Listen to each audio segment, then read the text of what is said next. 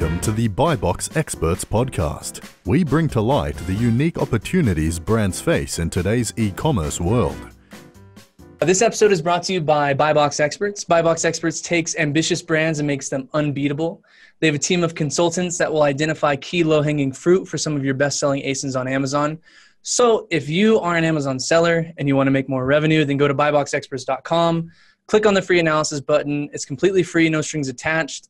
They have some limited time because they only have a handful of consultants that do this. So at some point, they might decide not to offer it anymore. So go to buyboxexperts.com. Today, we have Greg Mercer, the founder and CEO of Jungle Scout, the leading software for Amazon sellers. He leads a team of over 125 employees all around the globe. Jungle Scout is all about empowering small businesses on Amazon to get to the next level. Greg and his wife Liz are travel junkies, to say the least. They've been all over the world, Burning Man, Bali, South America, you name it. Check out his Instagram. It's seriously just bright pictures and wonderful traveling. Greg, welcome to the show. Eric, thanks a lot for having me on. It's going to be a fun 30 minutes chatting with you. Yeah, let's jump right into it. So first and foremost, I want to talk about brand analytics. It's the most recent change that Amazon has made as of this recording. They've been doing a lot of other things that are making people in this space pretty upset in regards to reviews and stuff like that. And I know that Jungle Scout launched Keyword Scout prior to the brand analytics being available. And I'm sure your team is working on ways to incorporate that into the tool. Can you tell me a little bit about, the process of using brand analytics inside of Jungle Scout and what kinds of insights brands can garner at a high level? And then just an example of how you might have used this data to gain a competitive advantage for some of the brands that you manage. Yeah, great question. So a few different pieces there, right? So I guess for the listeners, just real quick, if you're not familiar with brand analytics, I know a lot of you guys are, but now for third-party sellers who are brand registered, you can get access for free to something called brand analytics. It gives you the rank of all keywords that are searched on Amazon, like 1 through like 2 million or whatever it is in the US. And then, so like right now I'm on there, like AirPods was the #1 searched term in the past week on Amazon. And then the other cool thing is it gives you like the top 3 listings, how much click share as well as how much conversion share that they received. So this is pretty cool information. So like your first question was like, how do you incorporate that into the tool? So we actually don't incorporate in the brand analytics stuff into Jungle Scout. And the reason for that is Amazon doesn't like that. So they, we have a pretty like close relationship with Amazon. We always want to make sure that they're happy, and they're pretty particular about making sure that this information stays confidential for the people who it's released to, and that it's not kind of like republished and like given out to other people. So we don't incorporate it into our tool. But that being said, it is really nice to know like this, the data, because we have our own algorithms to estimate search volume on Amazon. And one of the ways that we just kind of like gut check things is it's like, okay, we're estimating that AirPods gets 100,000 searches per month, and iPad gets 80,000 searches per month. So like, does that like make sense? It's like, okay, yeah, like AirPods is ranked over iPad in brand analytics. So we can kind of do like gut checks like that, but we don't directly use the data inside of Jungle Scout. And so to date, I know you have a whole bunch of brands that you yourself have launched, and you've mentioned before that they're not necessarily clustered together in specific brands. They're just market opportunities that you've been able to find and create products for. Have you used the brand analytics for any of those brands to date, and how have you used those? Yeah, great question. The brand analytics to me, it's one of those things that it's like, it's cool. And like, I do go and check it out from time to time. And it's like interesting data to see, wow, this, whatever, these wireless earbuds are getting a ton of clicks, but their conversion's terrible. Or it's like, it's kind of interesting information like that. But that being said, I haven't actually found that many ways to like directly actionable ways to like apply it to help my business. Now, of course, keywords are really important, but like at the end of the day, when I'm choosing which keywords that I want to target or how I want to optimize my listing and, like things in that area, I usually find like of course, I'm like a little bit biased because I was the one that built like the Jungle Scouts keyword research tool. But I think most people would actually agree with me that like it just makes it easier to find the keywords that are most relevant for your product, just because of like the keyword match engine that we use is like pretty cool and sophisticated.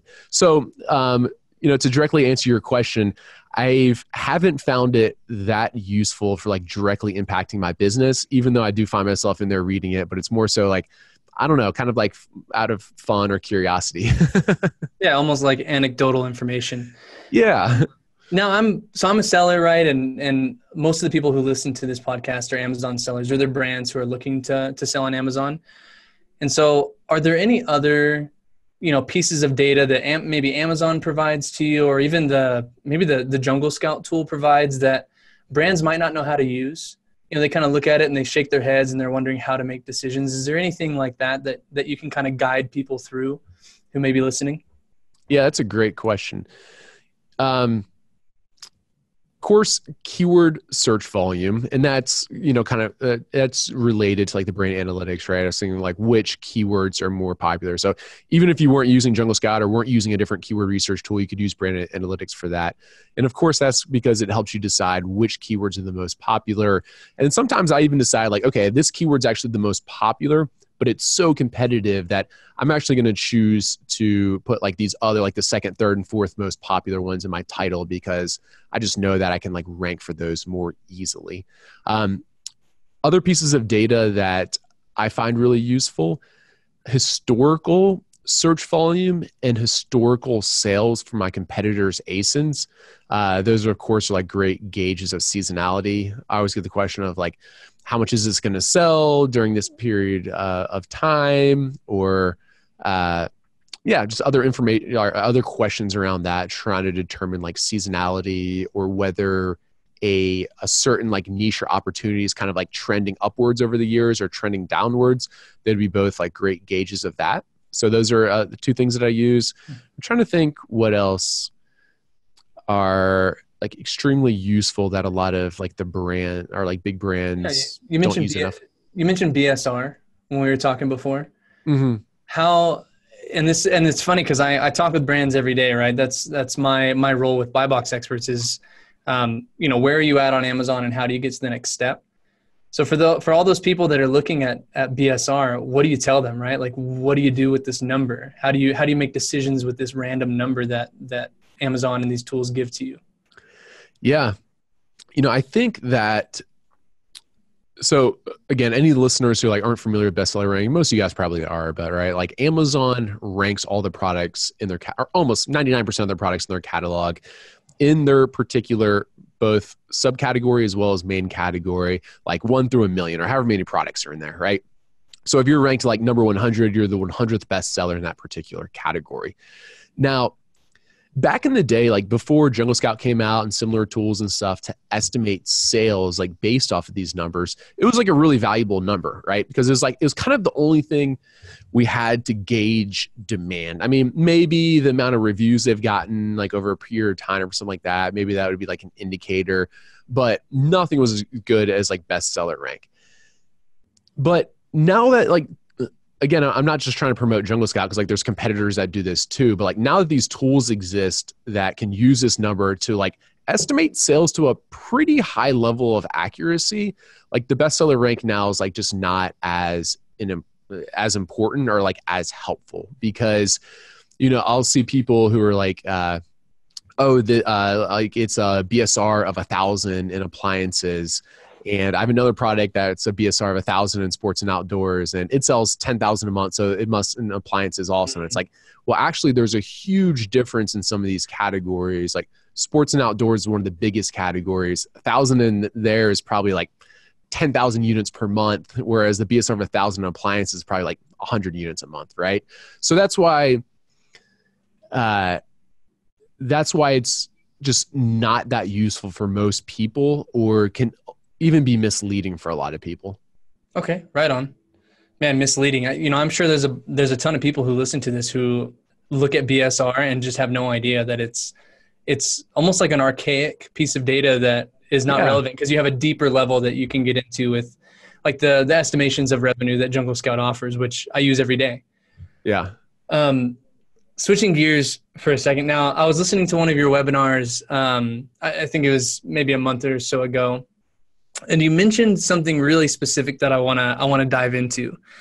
That consumer behavior over the last 20 years or so has shown that people are caring less and less about the brand, and they're more concerned with social proof that the brand is able to showcase. And you specifically mentioned reviews and price. So 2 questions for you. First one, how do you see price as a form of social proof? I think that's really interesting. And second, how would you encourage brands to garner more reviews now that Amazon is steering away from using, these third-party tools like Feedback Wiz and Feedback Genius? What do you think? Yeah, great questions. So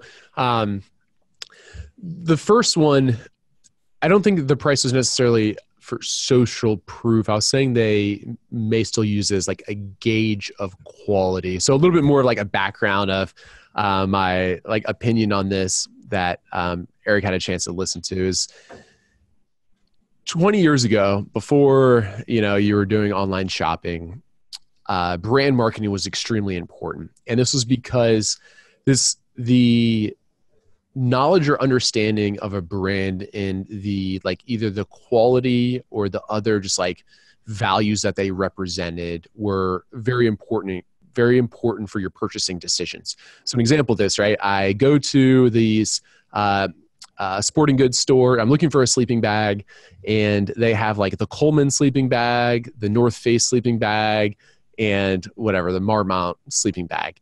It's like, okay, I'm familiar with all these brands. Like Coleman, it's probably going to be like low priced, might represent like a decent value if you're only going to use it once or twice a year. Maybe like North Face is a little bit nicer, and I know that it's gonna be more expensive too. Like Marmont maybe is like the highest end sleeping bag. Okay, so like I don't know the actual quality of any of these sleeping bags. Like I probably can't get them out of the box and sleep in them for a night before I buy them. But like I expect a certain level of quality from each of these particular brands. And over the years, they have spent tons of money on their brand marketing to get me to believe this way. And the reason that I think that that's a little bit of a like an archaic or starting to become an outdated thing is that like we cared about that brand because it represented like these certain values or like quality. But like now we just value other people's opinions more than like the brand marketing. And it's so much easier to get other people's opinions now, or the social proof, through the review system, right? So now all of a sudden, like I wouldn't even look at, if I was looking for a sleeping bag, all of a sudden now, like I wouldn't even actually care about what brand makes it. I would want the highest reviewed product, or like the review with the highest star rating that was still like within my budget or my price range. So, and I would say this isn't true in all niches yet. A great indicator of what categories or niches it is important or isn't is like, I think Amazon's already picked on to what I'm talking about. And that is like, if you search right now for men's shorts or running shoes, the brand of those will be displayed on the Amazon search page. All right. So like clothing items or purses or like anything that's used as like a way to represent like a little bit of a status symbol, maybe. Those things I think people still care about the brand about, and Amazon realizes that, and that's why they display the brand on the search page. But if you search kitchen knives or a sleeping bag or like whatever else, the brand's not even displayed on the search page. And I think it's because Amazon's realizing that that's actually not very influential in people's purchasing behavior anymore. So your question was now like, okay, so how do people get more reviews? Because obviously a very important thing. I used to have a whole bunch of money in my brand marketing. Now I want to shift that to just getting more reviews. Yeah, review marketing, we call it. Review marketing. Of course, as you know, everyone's always very, very interested in this. And there are very few solid ways to improve the amount of reviews that you get that Amazon is cool with, right? I don't think anything I say here is going to be like a surprise, but some people will include inserts in the boxes. You have to be pretty careful now about what those are saying, because people are even getting in trouble for that. It's my understanding that Amazon still does allow one follow-up email for a purchase asking for a review, but you have to be extremely careful that it's not asked in any kind of biased way, or you're not like guilt tripping them into leaving a review. So I think that still adds a certain level of review. Like it still gives you I believe, like improves your review rate a little bit, even though it's pretty slim, right? I think that like the early reviewer program is worth the $75. Vine, I think they still charge quite a bit more for, so I don't know if that's quite as valuable. And then other than that, you start to get into more gray hat or black hat type stuff, right? Like there is a tactic that a lot of people are doing that they claim is cool with Amazon, which is like, it's not specifically for getting reviews, but it's supposed to be like for getting more sales, which they'll give like manufacturer rebates for a product, right? So it's like they'll give you a 90% manufacturer rebate, buy it for full price on Amazon, send it in or whatever, you get a 95% reimbursement. And then I think so one, that's to get extra sales. Two, I believe that that's sketchy, because I think that like you're kind of tricking Amazon by doing so. And then depending on probably who you're doing that with, it does feel like to me there in a lot of those areas or circles or clubs where there's kind of unwritten rules about like leaving more reviews. So I think that one personally is pretty sketchy, and I haven't done it, but I just thought I'd throw it out there that I know people are doing it. Yeah, right on. Okay, so there's a ton to unpack there. Reviews are a sticky subject, man, and you have to toe this line with Amazon because you have this software partnership with them where they provide a lot to you, and you just got to make sure that you make them happy all the time. But as far as like inserts and emails and all that stuff goes, I mean, we've seen brands get shut down for doing those things. You know, like the little request a review button popped up on the order page all of a sudden, and then Amazon didn't really say anything about it. So there's policy changes happening all the time that are, really messing people up who have built tools around this type of industry. My question for you though is, right, if we can't let's assume that we can't do product inserts, and we can't do the post-purchase emails, and we can't do warranties, and we can't do manufacturer reimbursements or anything like that, then all we have left in terms of talking with the customer and engaging with the customer is the listing. Right, we've got our 7 to 9 pictures and a video and the content and the enhanced brand content down below. Do you feel like there is a way to build a listing so that you get more reviews? Yeah, that's a great question. I've never really thought about it before, to be honest. I mean, like creating an excellent user experience is always going to be a way to like get more high quality reviews, right? So like there's little things that you can do there. There was I was talking to one person, just something that they do is they just like put like a little handwritten note like in each box. This is like a higher end item, right?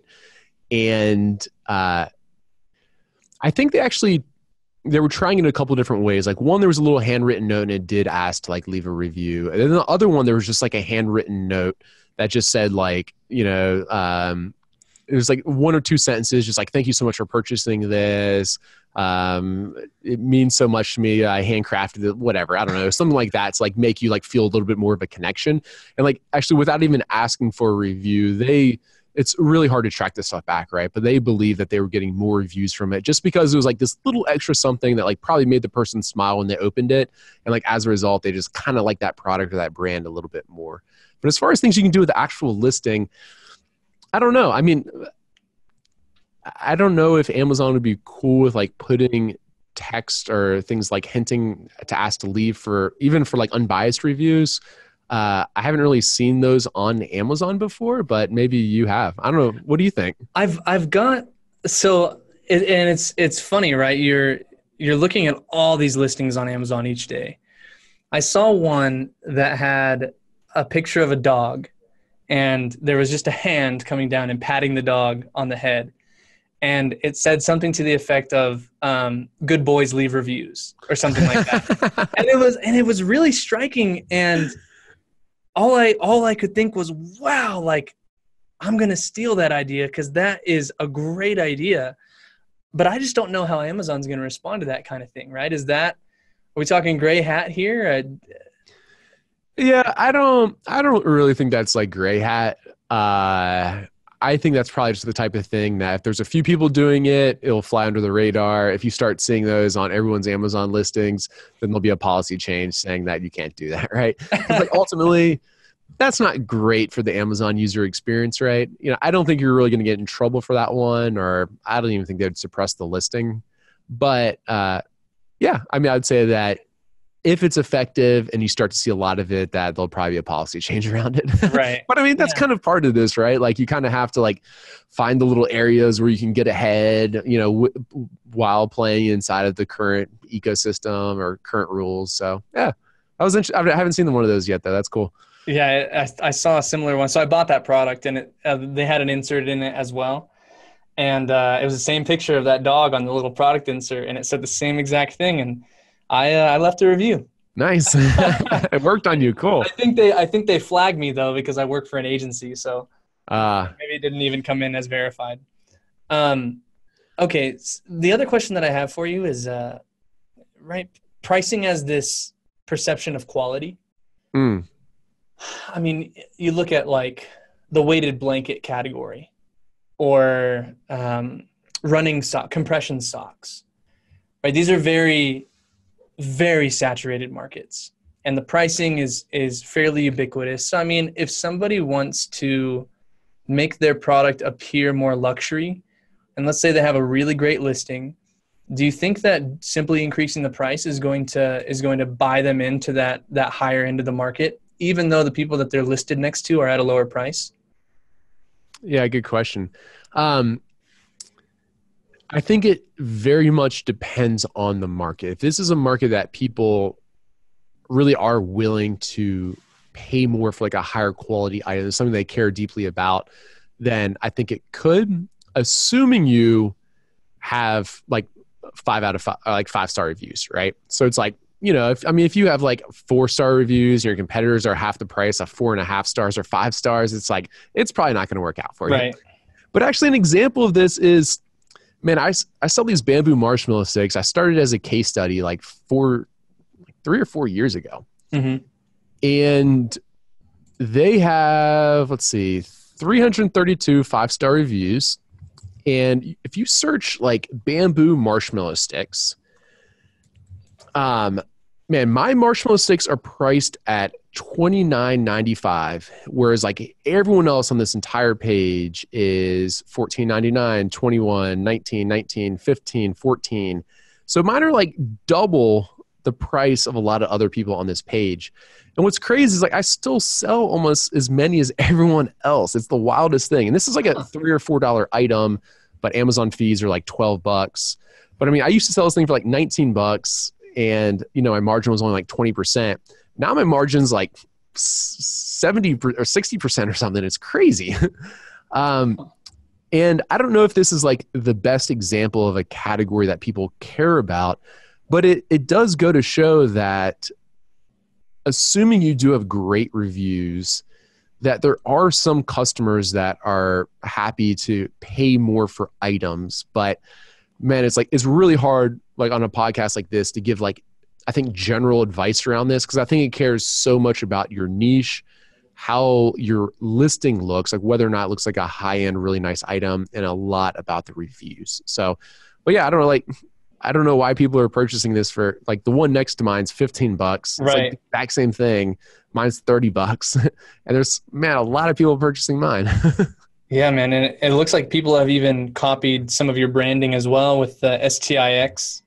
You got jungle sticks in here, and then you got bamboo sticks down below, marshmallow sticks, roast sticks. They all got that TIX. So everyone's stealing foodie sticks. They're all stealing Right. from each other. Interesting. Yeah. And really, I just use STIX because the domain wasn't available for CKS. That's, that segues into another important point, right? So on that same webinar where you're talking about pricing and reviews and social proof, you mentioned that, and I don't want to misquote you on this at all, but you mentioned that the Amazon side of your business for a product company should get the bulk of your attention as opposed to your website. And that might sound like a huge misquote. So I kind of want to clarify with you, because all these people that I talk to, man, they're like, yeah, my sales are 90% on my website, and I don't want to cannibalize sales by leveraging Amazon. And so first, what are your thoughts on that? I'll give you a chance to clarify. And then what is the actual breakdown? What should these brands be doing? Yeah. So a little bit of clarification there. The majority of the people that I typically interact with or work with are either kind of Amazon first type brands, or I'd say most of the small businesses that we work with, they're Amazon first type companies. They got into this because of the Amazon opportunity and the power of it. These are typically not existing brands that have been around for a while. And for this particular group that I'm talking about, anyone you talk to in e-commerce who the majority of their sales are on Amazon, they're all so passionate about getting off Amazon and doing all this work to try to really improve their off Amazon presence and their own e-commerce site for all the reasons that totally make sense, that you don't want to be fully reliant on one channel, and that you don't own the customer there, and you can't do upsells or remarketing or whatever else, all these really valid and good reasons. But I also find that most of these people who are Amazon first and are trying to get off, it's all right, what % of your day do you spend on your own e-commerce store and, the retargeting ads and your email marketing, whatever else? It's 60% of my day. It's okay, what % of your sales are off Amazon now? And they're 5%. It's everyone's just so scared about being all in on Amazon that they're so passionate about getting off Amazon, but just the hours devoted to that to results ratio is so skewed from the sellers that I work with, right? That it's dude, just stop being afraid of being all in on Amazon and just do what's work. Just do more of what's working. Double down, play to your strengths. Yeah. Well, and it's interesting, right? You tell somebody who, especially those who are 95% brick and mortar, they're I don't want to piss off my distributors. I don't want to upset my website flow. That's a hard sell for them a lot of the time, especially with, Amazon changing policies and some people's products getting shut down. And so for these small business owners, the main question that I have around this topic is, let's say that I run an Instagram ad and they end up on my website, right? I'm trafficking straight to my website because I don't have fees on there. And I'm an Amazon Prime member that you just took from Amazon to your website. How often do you think that sales are lost in the transition from website to Amazon? Right? Because I'm a Prime member. I'm going to go check Amazon for your product. How many sales do you think people are losing from that transition? Man, so actually I was just working with someone last week. He's actually a friend of mine. He invented this really cool special tripod for vloggers. Mm-hmm. And at first he was, I think, hesitant to get on Amazon because he wanted kind of full control of his customers and the experience. And he built it to be pretty high quality and high end, as nice packaging. And he really cared a lot about the overall customer experience, what emails they were going to get after purchasing it. And, just stuff like that. And it's his website's great, everything about it was a great user experience. So he was man, I don't want to give that up. He's done a pretty good job with the influencer marketing and primarily influencer marketing. They're all linking back to his site, and that was fine. So he didn't think that he was losing many sales by not being on Amazon, because it's they just have to go to the website. So then he reached out to me because he's hey, someone else is selling my so he also sells it to which is a handful of other retailers. And he's hey, one of my retailers are on Amazon. How do I report that to Amazon and get them kicked off? And I was like, well, like you can't. Okay. Yeah. Like, that's fair game. Like they're selling your product as new. And it wasn't Prime. It was fulfilled by merchant. And when I showed him like Jungle Sky, you could see like this thing was selling like 10 a day on a pretty high margin item that didn't have Prime and it was seller fulfilled. I was like, dude, you have to get on Amazon. Yeah. They're making 10 sales a day. Like this is like, this profit margin, like 30 or 40 bucks on one of these things. So it was like a significant amount of money in daily sales. Someone else was capturing all of them. And, they were one of his retailers. So they were just ordering them from him. And like, they were capturing all this profit and all these sales. And I'm like, yeah. And you could so easily like just do way better than what they're doing. So, that's just kind of like one story about that. Everyone's situation is a little bit different, but it's like, man, I feel like pretty much everyone needs to be on Amazon unless you just have like such a powerful brand that people will jump through hoops in order to get it. Like it makes sense to me that Apple wasn't on Amazon for a little while. Cause like if I wanted the AirPods, man, the fact that AirPods weren't for sale on Amazon, that I had to go to Apple's website, like whatever. I wanted AirPods. Like I didn't want these crappy knockoff Bluetooth ones. Yeah, well, so brand though. Let's say that I'm in a category where I don't care. I'm brand agnostic, and I come in and I'm doing my evaluation. I'm using social proof as you talked about before. Let's say I make a purchase for a product that I don't know the brand. And which is pretty typical, right? A lot of people, they buy their first product from a brand with having no experience with it. Mm-hmm. When that person comes back to Amazon to buy, are they likely going to move towards that brand, or does it just reset? You know what I mean? They're then out for a new search, new social proof, and they just don't care about the previous brand that they bought? Hard to say, but to be honest, like, I'm just thinking in my experience, man, that search kind of starts over. Like, unless it's something like really wowed you. And, I guess if it's kind of, an item you have to reorder each month and like, okay, I knew I had, I like that water filter that came in. I'll try to find the same one. But I don't know. I mean, to be honest, like, I don't really go back in my orders and try to find something I've ordered before. I just search again, see if there's something that's rated better and better price now. Yeah. And I almost wonder, like, going back to the example of the Instagram to the website, I land on the website. I'm an Amazon Prime member. So I'm on my phone, right? I leave my Google Chrome app and I touch my Amazon app. And then I have to do a new search.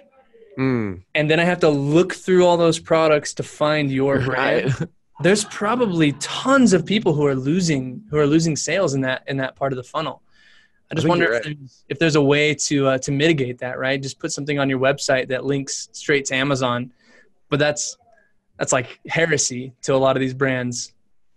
What do you think? Yeah, I do know that some people do that though. I know a few people who have had good success with.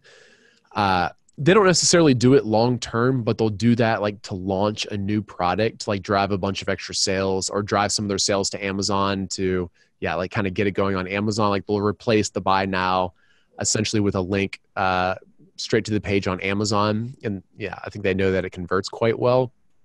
But man, that'd be a really interesting test. Yeah, I got to run some data, run the numbers on that and see what the bounce rate becomes. Yeah. And you could, now that they have the attribution program, you could pretty effectively like run that test. But man, I bet you a lot of brands would be pretty surprised with the results of that like even with sending the customers off your website straight to Amazon, just have them check out there. Like if that's what they were, I bet a lot of these brands lose a lot more to the exact situation that you described than what they think. Right. A sale's a sale, in my mind. You might as well monetize it. Don't want to lose them. Yeah. I guess the argument is, okay, well, what was the lifetime value of the customer, the follow-up emails, all that kind of stuff. Like assuming you have other products for sale that you think the same customer would get, or, like the lifetime value of a customer to use pretty high, like you might not be able to justify it with all that being said. But yeah, I mean, if you have like a one SKU business, like just like this tripod I'm talking about, like this invention that he had, like I don't know, man. I would actually probably encourage them to try that test that you were just talking about. Yeah, and then you're all about launching more products too. So don't just stick with one SKU. We're coming to the end of our time. Thank you so much for coming on, Greg. Tell everybody what Jungle Scout's working on, some of the new tools that you guys are launching or have launched in the next couple months. Yeah, so I've been really stoked with all of our releases in the past few months. Like, we've had so many teams working like all summer long. It was really cool because a lot of this stuff was ready kind of the same time. So for the past 8 or 10 weeks, we've been doing, we did like a product launch or feature launch every single week, which was really cool. So we came out with some new functionality to find products, some better keyword research functionality, keyword rank tracking. We've already released some really cool analytics stuff for your business, but we're coming out with some new stuff in the next few weeks. So, a lot of people still think of Jungle Scout as like a product research tool when in reality it's transitioned to a lot more than that. So yeah, it's really cool. Right on. junglescout.com. Go and check it out. Greg Mercer, thanks so much for coming on the show, man. Thanks a lot for having me on. Appreciate it. Thanks for listening to the BuyBox Experts podcast. Be sure to click subscribe, check us out on the web, and we'll see you next time.